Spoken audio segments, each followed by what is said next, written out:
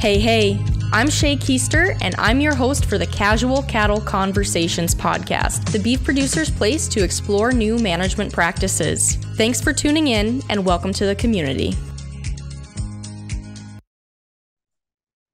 Hey folks, it's Shaye here, and welcome to another episode. I am excited to have you on, as always.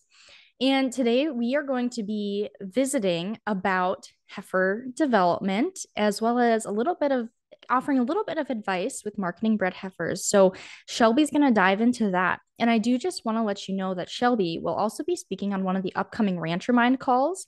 So if you are unfamiliar with Rancher Mind events, these are events that I put on over Zoom for cattle producers to connect with industry experts, as well as some other peer cattle producers to really learn from each other. So each month we dive into a different topic. Quarter 3 of this year is focused on cattle marketing, but it's a little different than what cattle marketing we talked about last year. Last year, we focused a lot about marketing steers. This year, we're going to talk about some of the other cattle marketing aspects that you can think about. This will be valuable for both commercial and seed stock producers, because in July, we're going to be talking about marketing cattle in an online world. So think about building up your ranch brand through websites, social media, and other avenues, and just thinking about how you can diversify yourself with your marketing strategy to really connect with the right people. August is going to be focused on how to add value to your calves. So we're going to look at different value-added programs, different methods of selling your calves, and really dive into different options on what cattle producers can do and how you can really try and get the best value for the product you're selling. And then September is where we will have Shelby, and she's going to be talking about marketing bred heifers and cull cows. So if you want more information on that, there is a link in the show notes or the description, or you can message me on social media. My social medias are at Cattle Convos. My email is also in the show notes as well if you'd prefer to reach out to me there, but we can talk about it and figure out what's best for you. So with that, let's get on with today's episode and hear what Shelby has to say. Well, good morning, Shelby. I'm excited to have you on the show today because this topic, we're going to be talking about heifer development and maybe a little bit about marketing bred heifers. That is something that's been requested for probably a couple years now. So my audience has been wanting to hear about this. So I'm glad to have you on to talk about it, and appreciate you joining me today. Awesome. Yeah. Thanks for reaching out. I'm always happy to talk about heifer development. It's kind of one of my favorite things to discuss. So I appreciate you having me on the show. So on that note, will you talk a little bit about who you are and what your role is in the beef industry today and the heifer development space? Awesome. So I actually grew up on a cow-calf operation in Jamestown, California. It's a little town in Central California where the rest of my family is. So grew up in the ranching background on a cow-calf operation, did my undergraduate degree at Fresno State, focused on animal science and ag education. Went back to the ranch for a couple years and then decided I just wasn't done learning. And so I decided to go back to school, and I completed my master's and PhD at New Mexico State University in Las Cruces. So went to a totally different area of the country and got to see some really different things. And all of my research while I was there really focused on nutritional management and different management strategies with our heifers. And so I really kind of fell in love with developing heifers and how we can utilize different management strategies and options and those kind of things to get the most fertile and best heifer we can. Then when I graduated, I took a job here at the University of Wyoming, where I'm the state beef extension specialist. So I get to still do a little bit of research, but also be out in the state working with producers and working on educational programming for them in the state and in this region. Well, I appreciate you kind of going into what all you've done. And so why heifer development? Why is that one of your favorite things to talk about? Why is that what really makes you passionate about the beef industry and kind of gets you up in the morning? To me, heifers that's the future of your herd, right? It's an opportunity for us to really think about where the herd's going to be in 5 to 10 years. And those decisions we make during that heifer's first year of life have a long-term impact on her. And so to me, they're just a really great opportunity for us to be continually looking forward and how can we make things better in the herd, especially from a fertility standpoint. But they're just a great opportunity for that. And so that gets me really excited about talking about them. That's where my research is still focused. They're just a really unique opportunity for producers. So with heifer development, you said, the decisions we make in her first year of life make a huge impact on how she develops and the type of cow she turns into. Would you say it even starts before that, before the heifer's even born, or kind of, I've heard some thoughts on that. So what are your thoughts on that? I know that wasn't necessarily the direction of the interview, but just came to mind. So I had to ask. No, that's no problem. Absolutely. That's not necessarily the space that my research focuses on. But we know that everything we do to that animal from conception all the way through her lifetime is going to impact her, especially from a fertility standpoint. And so being cognizant of that when those cows are gestating those calves is something really important. Something I like to say when I'm out talking to producers and when I do presentations is fertility isn't a one-time event. And so thinking about that future calf's fertility, even when they're inside that cow in utero, is also really important. And so we know that everything we do, nutrition, stress, health, everything is going to influence that calf for the rest of its life. So as you think about that first year of the heifer's life and heifer development as a whole strategy, what would you say are the main components of a successful heifer development strategy? That's a good question, but it's also a challenging one. And so each operation is different. And I think that's where the challenge comes in, right? Each operation or each ranch has really different resources available to them that they're going to be able to utilize.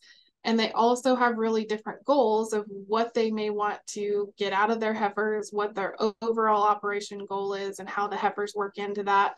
And so I don't think I get asked this a lot. Well, how should I develop my heifers? What's the perfect way to develop a heifer? I don't think there's one perfect way. If you really look through the research and all the work we've done over the past 70, 80 years, it really shows us that there's different ways to develop heifers and still be successful. Now, I think some components that are important is thinking about fertility and reproduction, and that'll keep coming up probably in almost every answer. And that's not just because I'm a trained reproductive physiologist. It's because it's really important, right? That's her whole goal.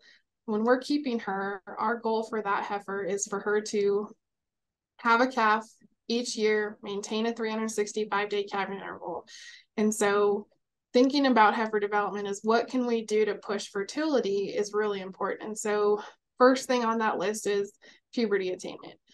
Can we get her cycling before the start of the first breeding season? We know that that is incredibly important. And if we can get her to have one, if not 2 or 3 cycles before the start of that first breeding season, that's going to help us be more successful with that heifer and get her bred early in that breeding season. Thinking about calving distribution is also really important, especially as a heifer. There's some really cool research that came out of Nebraska a couple years ago that showed that those heifers that get bred in the first 21 days of the breeding season and calve in the first 21 days of their first calving season stay in the herd longer, and they actually produce more pounds of calf over their lifetime. So to me, that's always my big focus when thinking about heifers. I don't care if you put them in the dry lot, if they're out on pasture, if you push towards 65% mature body weight, or if you're a low input system. As long as you can be thinking about how do I get that heifer bred early in her first breeding season, that's going to be really important. How can I develop her to push longevity? That's also going to be really important. So, what are some of those factors that impact puberty attainment? So, the 2 big ones are going to be age and then also weight gain. So body condition, we can look at it a number of different ways. Age, obviously, we can't do a lot to change that, but we do know we can use nutrition as a big tool with puberty attainment. Genetics is also going to play a role there. And so from the nutrition standpoint, there's always big discussions in the heifer development world of 65% versus 55% and what's the right way to develop heifers. And I think both can be right depending on the selection in your herd and what your cyclicity has been in the past. And that's something when producers ask me about heifer development that I try to focus on a lot is, the last couple of years, what does your calving distribution look like? We have all the heifers calving pretty early in the breeding season, we probably don't have much of a puberty problem, right? If we look at our calving distribution and we only have a handful calve early, majority are pushing later, maybe heifers weren't cycling right at the start of that. And that could be, maybe they were too thin or nutrition wasn't quite good enough. It also could be a genetics thing. Certainly, we've done a great job in the beef industry, especially in our British and Continental or Bos Taurus type cattle of selecting for earlier maturing cattle. We know we can have some issues in our Bos Indicus, more of our Brahman influence type cattle with them attaining puberty earlier. I don't talk about them much because it's not a big issue in Wyoming. We don't have a lot of Brahman cattle, but that certainly can be an issue for them is getting heifers to cycle early, especially if we're trying to calve at 2 years of age. And like you said, part of that goes back to when those heifers were physically born, correct? Like, because if those heifers were born on the back end of the calving cycle, then that may impact, what puberty stage they're at when it comes time for breeding season, right? Right. And so when we're thinking about selecting heifers, thinking about when that calf was born can be really important, right? Not that we can't get a calf that was born later to mature in time, we can, but maybe it's just harder to get them to mature. I also look at it like if they were born later, is that a sign that maybe the dam that she came from, maybe she wasn't as fertile? Why did she calve later? Why was that calf born later? So it's kind of a rabbit hole you could go down, right? Really be tracking back all of those kind of things. We also really want to think about age of dam when it comes to selecting those heifers. We know that heifers born to cows or older dams are typically have a little bit better fertility than those born to heifers. So thinking about that when we're in the pen selecting those heifers. So are you recommending like doing any pelvic scoring for producers? Are you seeing producers, scoring those reproductive tracts before they select for replacement heifers? Kind of what are you seeing in the industry on that front? I know I've talked a little bit about that. I've had Jordan Thomas on the show a couple times and he's touched on it, but I'm curious what your thoughts are on it. I think it can be a really good tool. It can definitely help us look at, her size and capability as a future cow. But I think it depends on, what resources do you have available? Is it easy to get those heifers in and do a reproductive tract score or a pelvic exam and that kind of score, before the first breeding season and help with selection? I don't think it's necessarily an integral piece that we absolutely have to do. It's also another expense, right? And so for me, when I think about heifers, it also has to pencil out for that producer, right? We definitely need them to be able to have an optimal heifer, right? That she's going to get bred early and do all the things from a fertility standpoint that we talk about, but she's also not costing them so much that they never break even and get a return on investment on her. And so I think reproductive tract scoring can be a really great tool. It just needs to be something that can work into that operation. Absolutely. You have to look at your input costs already and know the value of your heifers too. And so with that, you talked about having things pencil out. So when producers are looking at developing their own heifers, what economic principles do they need to be keeping in mind? So, to me, when I think about economics and heifer development, I almost want to think of it like a stocker operation where I'm really trying to figure out what are all my input costs? What's the opportunity cost of keeping that heifer instead of selling her? How many feed inputs, health inputs, inputs during the breeding season, all of those kind of things are going into that heifer. And how long is it going to take for me to break even? And there's certainly been some good research, and we always say, 3 to 5 years. But that can definitely change based on feed prices, cattle prices, what the market's doing. All of those kind of things are going to influence that. And there was actually a really cool study they did in Tennessee several years ago that, showed really the difference. Granted, it was Tennessee, and so feed prices were maybe a little different there than we'd see in Wyoming, Nebraska, this kind of area. But they actually showed it was going to take 8 or 9 years for dry lot developed heifers to break even, which is, at that point, are we really going to make money on that cow if it's taking her that long to break even? And so that's where, as much as I love heifers, and I think, retaining and keeping heifers is a really great option, you got to make sure it works for you, right? Do you have the resources to keep heifers around and get them developed the right way from a fertility standpoint at a relatively cheap cost? Folks, thank you for listening to Casual Cattle Conversations. Now, when you're done listening today, if you're looking for another podcast, I'd encourage you to go to The Cattleman's Call.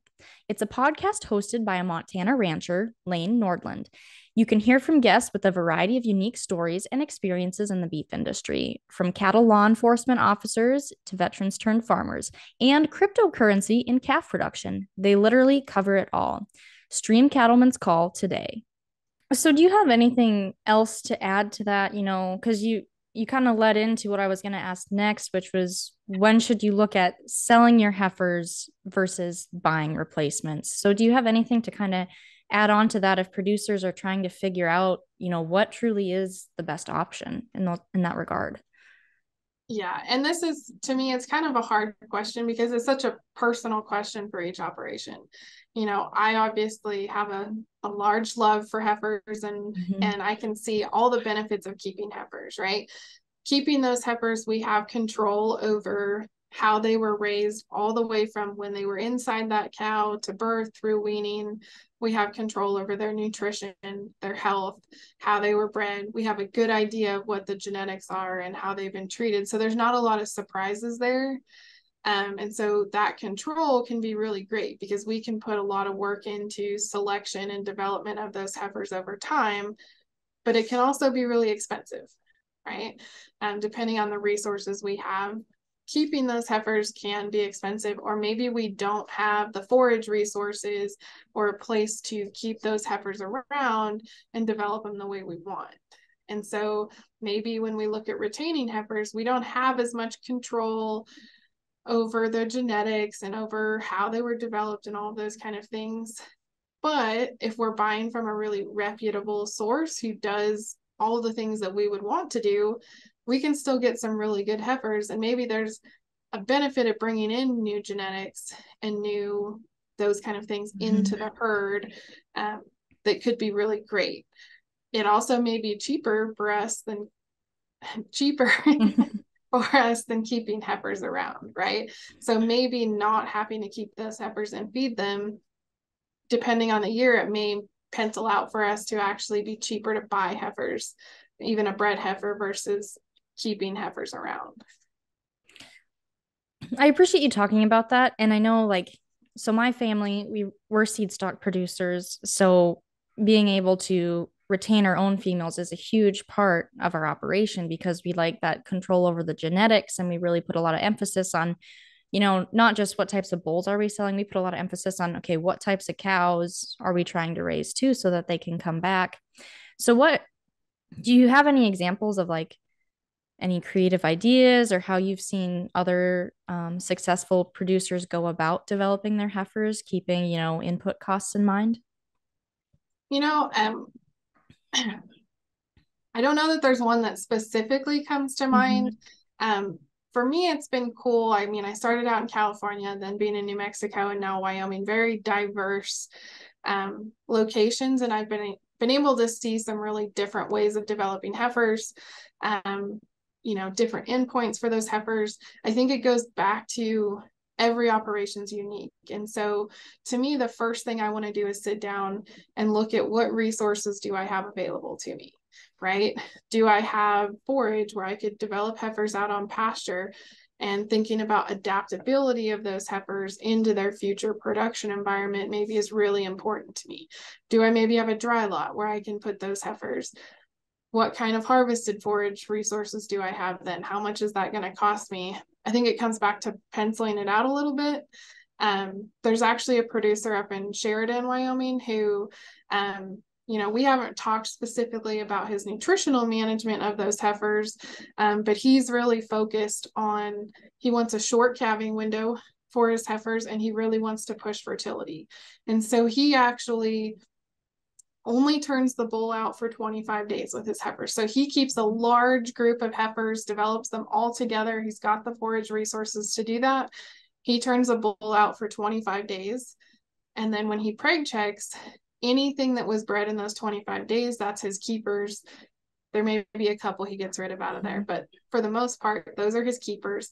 Anything that wasn't bred, he actually still markets as a feeder heifer and has a really great opportunity to market those, and has done really well from an economic standpoint of short breeding season and then marketing anything that didn't get bred.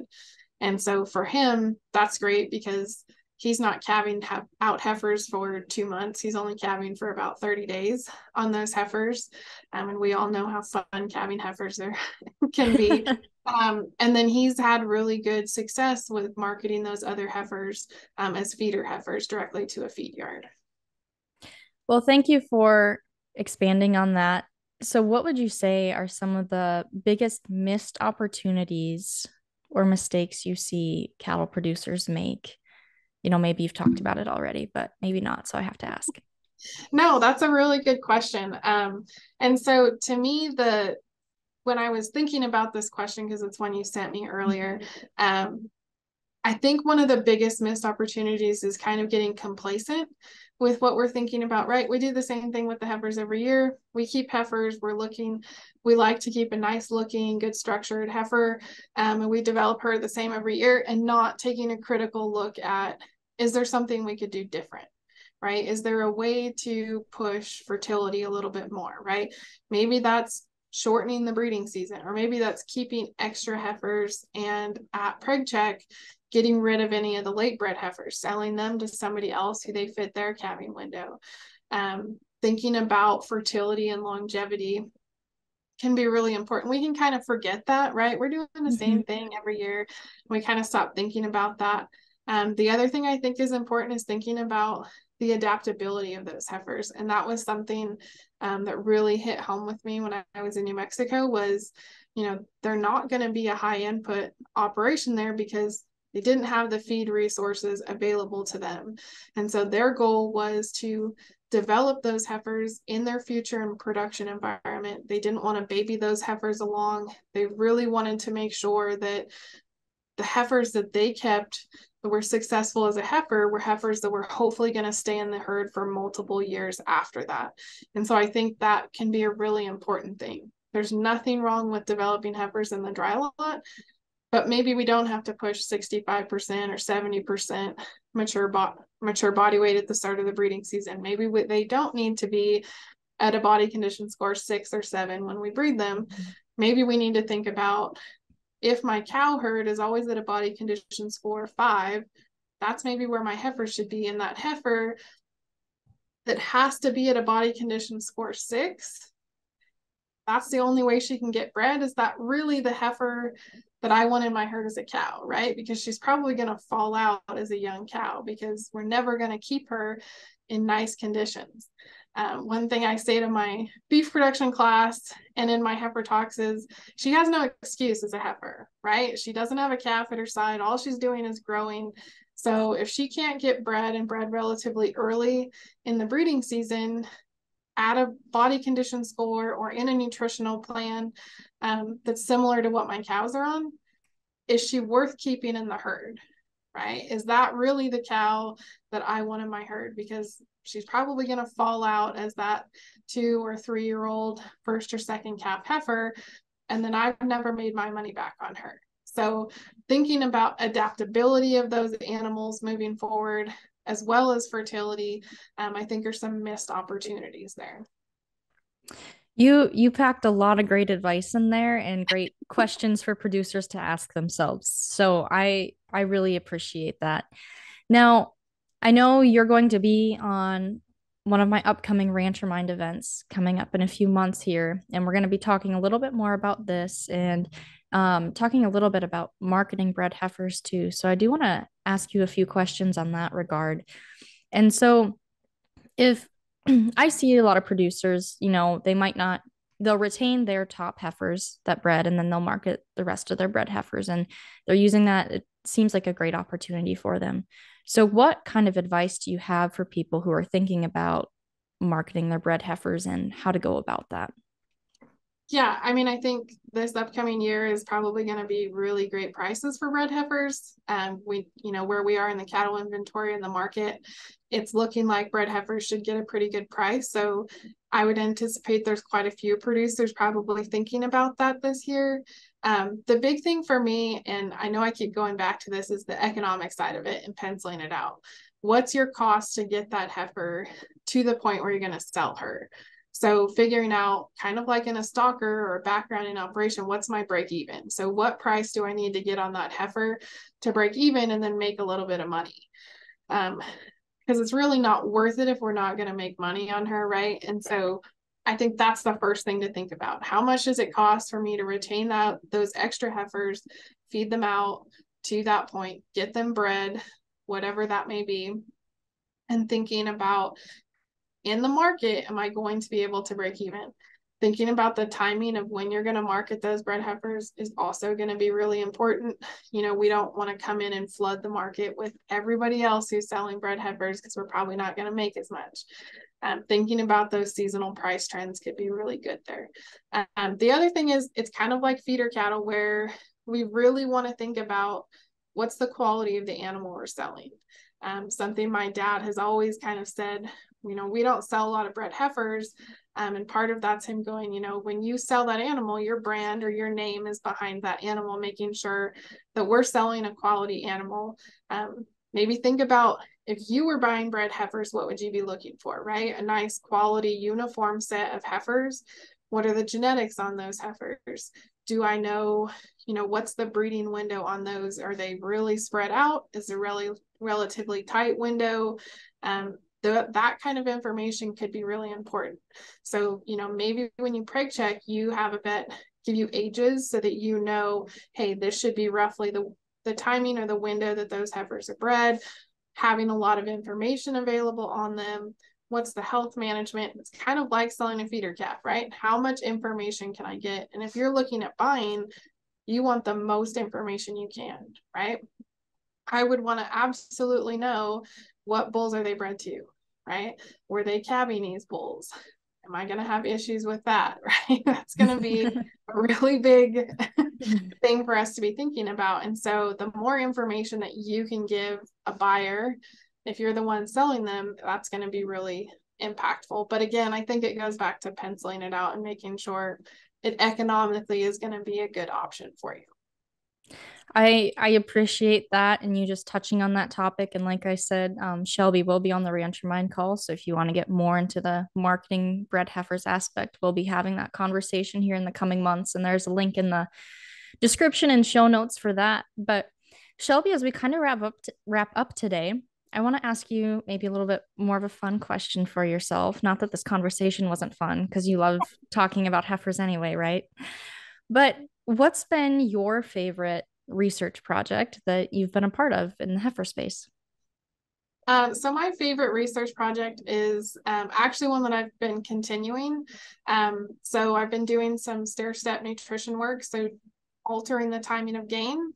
And there was some really cool work that they did in Nebraska that showed when we do a stair-step type system in heifers in the dry lot, we actually increase the number of microscopic follicles, and we refer to that as the ovarian reserve. And so in my PhD, I had an opportunity to kind of repeat that in a totally different environment in New Mexico, but also add on a grazing portion. So instead of just having heifers in the dry lot, I made it more complicated and added heifers out grazing native range. And so that was a really cool study, because we were able to mimic the results that they saw in Nebraska with dry lot heifers and the native range stair step heifers having an increase in the number of primordial follicles or that ovarian reserve. And so that was a really cool study. It's one that I've actually continued on here at Wyoming. So we're doing similar research, but now looking at how that influences the uterine environment, how that influences progesterone profiles leading up to the first breeding season. And the joke with one of the guys here at University of Wyoming is that eventually I'll leave the ovaries in these heifers and be able to breed them and look at some longevity. Nebraska already did a little bit of that over at their USDA center there, where they've actually seen those stair-step developed heifers have an increase in longevity. And so to me, that's just a super cool project. It shows me that how we manage them again in that first year of life from a nutrition standpoint has a really big impact on them even years down the road and can influence how long they stay in the herd. So that's been a cool project to be a part of. Do you have, are there any like website links or something that we could share in the show notes if people want to see anything on that yet? Absolutely. I can share the links to the research projects. And even I've shared a little bit of that research and some proceedings I did for some different meetings for range beef cow symposium and those kind of things. So I can share those. Yeah, well, we'll get those in the description then in case people want to dive into more of that information. So to wrap up today, Shelby, is there anything else you want to add on the topic of heifers? Yeah, thanks. That's a great question. I think, we've covered a lot and I've touched on this a little bit. I think when it comes to heifers, I think we need to be really critical about how we're developing these heifers. Our heifers are a really unique opportunity for us to push fertility in the herd. When we're culling an open cow, we're not necessarily pushing fertility, we're getting rid of a problem, right? But our heifers, they're an opportunity for us to only keep heifers that were bred early or to use different nutritional strategies to push heifers like the stair-step system for longevity and reproductive traits like that. And so I think be critical about how you're thinking about fertility in those heifers. Are we adapting those heifers to their future production environment? Those kind of things, I think that's really going to help a producer be successful when they're thinking about their heifers. Well, thank you for those final thoughts, Shelby, and thank you again for being on the show today. I really appreciate everything you had to share and look forward to chatting with you again in a few months. Yeah, thanks for having me on. And that's a wrap on that one, folks. Thank you for tuning in today and joining in on the conversation. Be sure to take this a step further and take the advice you learned and implement it on your operation. If you want to have a conversation about it, head over to my social media and send me a DM by following @CattleConvos and connecting with me there. Have a great day.